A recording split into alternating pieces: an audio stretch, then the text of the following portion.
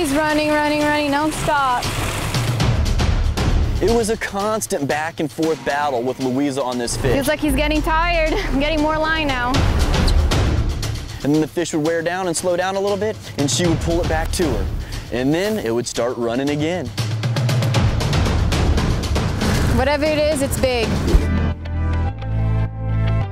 After loading up with bait, we went to a spot where the captain said we should be able to find some roosterfish.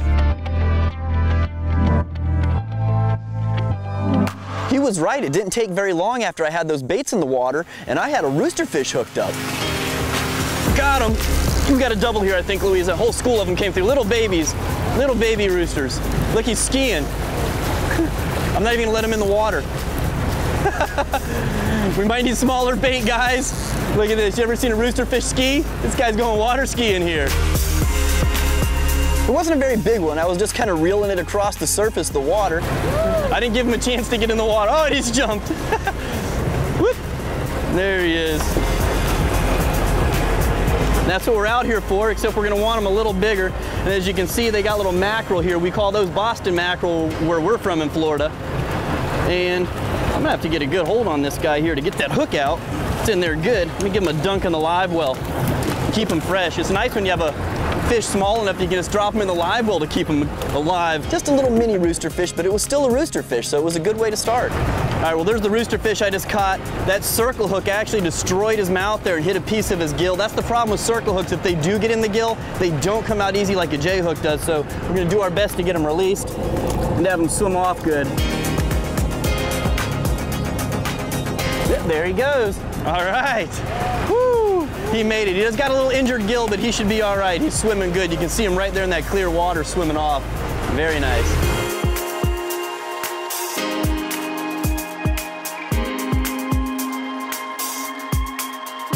Shortly after releasing that roosterfish, Louisa ended up hooking into something that was fighting much harder, had to be a bigger fish. That's a nice fish, Jimmy. Good job, keep it up. Welcome to Mexico. I'm gonna move mine out of your way. You got a good one. Woo. All right, Cap. Come on over here. Got a good one. Good job. Thank you. Finally got one big enough to take the bait down, huh? Yeah. All right. That's exciting. Can't wait to see what it is. Right. Hopefully it's a big roosterfish. Good fish. Good fish. Oh, it's a tuna. Woo, that's even Yellowfin better. tuna. We weren't more than, I don't know, 50, 100 yards from land when we hooked that tuna. It's not every day that you can catch yellowfin tuna inshore when you're fishing for roosterfish. All right. Good fish, Louisa. Nice fish. Well, I guess that's a bycatch when you're fishing for roosterfish out here. We got the stern of the boat fishing, facing towards the middle of the ocean, but right over here we're about 300 yards from land. Yeah. And that's one plenty big enough to eat right there. Oh yeah, I can't wait. All right, I thought we were catching and releasing everything today, but we'll bring this one home to eat it. That's one of the cool things about fishing in Baja is that you can catch inshore and offshore fish while you're fishing inshore. Very good. All right, well, I'm gonna pull this out and see if he stays still for me. See this circle hook here? Look at that. I didn't even twist it. Did you guys see that? I just touched it and it fell out of his mouth. That's why you always keep pressure on the line. That was an awesome surprise. I mean, I love roosterfish, but who doesn't love yellowfin tuna, right? Yeah, no kidding. Good job, Louisa. Yeah. That's why I was pulling so hard. Yeah. Heck yeah, man. Besides the roosterfish and the tuna, we also caught several triggerfish that first day. That's the Ozuri mag minnow. It's the long cast mag minnow. Didn't expect that, but you know what? These guys kill your bait too, so I'm glad we got them, and they make incredible ceviche, so that's what we plan on doing with them. This is the trigger. No matter how hard you pull, no matter what you do, that will not go down at all unless you hit the trigger. Go straight down. Or they call it a trigger fish. It just locks into place.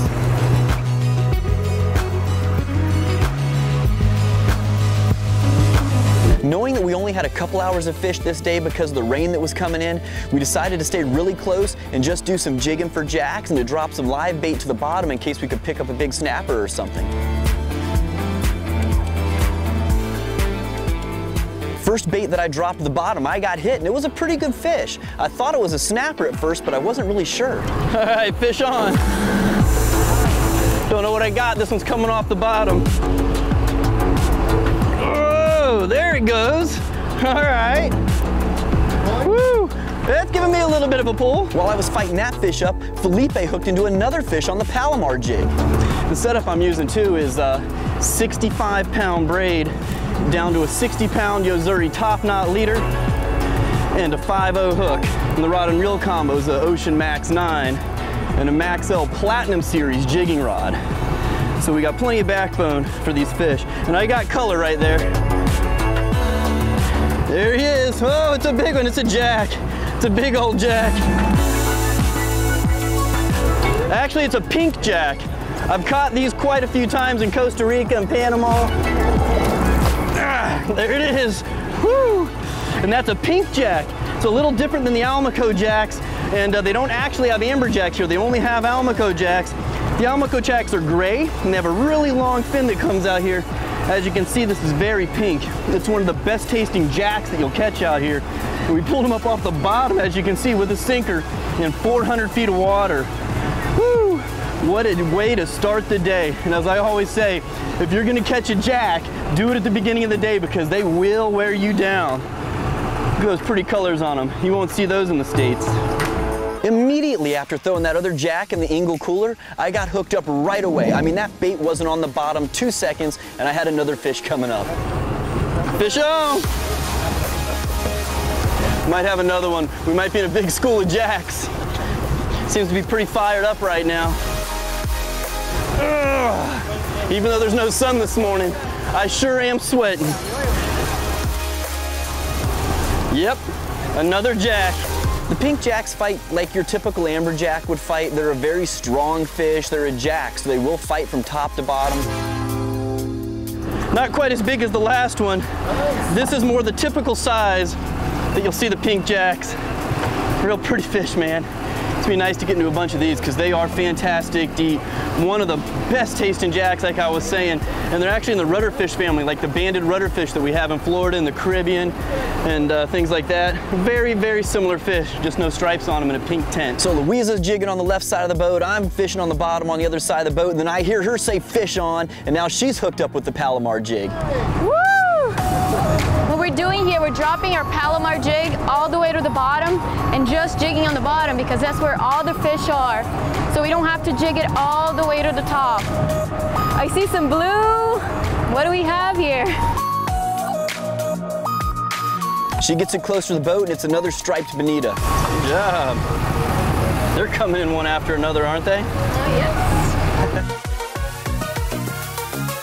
Oh, fish on, fish on. Got him. Woo! We were just in the process of putting the second line out, and I'm already hooked up. Oh, they're coming out of the water right behind us. This is insane. What I'm fishing with right here is an Ocean Max 10 by Max L and the Max L Platinum Series jigging rod, which we're not doing jigging right now, but it's a fantastic rod for tuna because it's very lightweight. You can fight a bunch of large fish in on it in the same day without it really wearing you down. And it's rated for a 135-pound class, so it's a really tough rod. It wasn't a huge tuna, but you know what? It was a fun-sized tuna to catch, and I love catching tuna that size. It's not too small where you're just gonna throw it back or use it for bait, and it's not too big where you're gonna break your back for an hour and a half reeling it in. They're a really fun-sized tuna to start the day off with. There it is. All right. Good job. We'll bring him over here for the camera to see. Look at that. You see that? Gaffed it, pulled it in the boat. You see that hook anymore? It's out that easy. As soon as that thing felt a little bit of release from the pressure, the hook fell right out of his mouth. Not a real big tuna, but still a great size to eat. Wonderful start to the day. The tuna were biting good, but so were the jacks, and a school at Jack Creval's moved in and interrupted our tuna fishing. Got him! Woohoo! Man, 2 in a row! Golly! This is taking no time at all.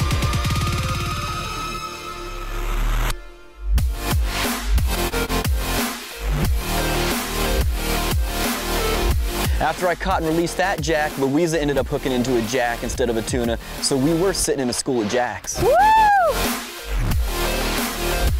The sun is shining and the fish are biting. After messing around with some jacks, Louisa ended up getting another tuna bite. Oh, I got a fish. Fish on. Smaller tuna are a lot of fun as well because you can reel them in one after another without breaking your back like you do on a bigger tuna. Good morning workout.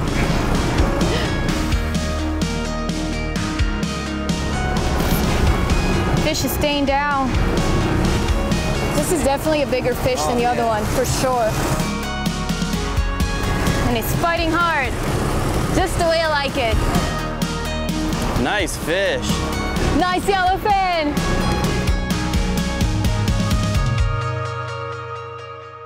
There you go. Not where I wanted to stick him, but that'll work. Good fight. Look at that hook right in the top of his lip. Yeah. Wow. It's hung in there good. Gosh, that's a hard spot to hook him. There it goes. Good job, Louisa. Thank you. Not a bad fish. Yeah. We're in a school of little footballs here. Yeah, catching yellowfin tuna inshore. Heavier than he looks. Oh yeah. So we moved a little bit, and Louisa got a hit on the spinning rod. She wasn't really sure what it was at first because it was kind of a lighter hit. How's it feel? Feels good. Definitely not a bonita because it's not like spinning like a bonita everywhere. Got a little bigger, huh? Yeah. Staying down, but it's not doing much. Now he's running, non-stop. It was a constant back and forth battle with Louisa on this fish. Feels like he's getting tired. I'm getting more line now. And then the fish would wear down and slow down a little bit, and she would pull it back to her. And then it would start running again. Whatever it is, it's big. Well, it seems like the fish is a little bit tired. Now, it's time for me to gain some line. Oh my gosh, it's a big tuna.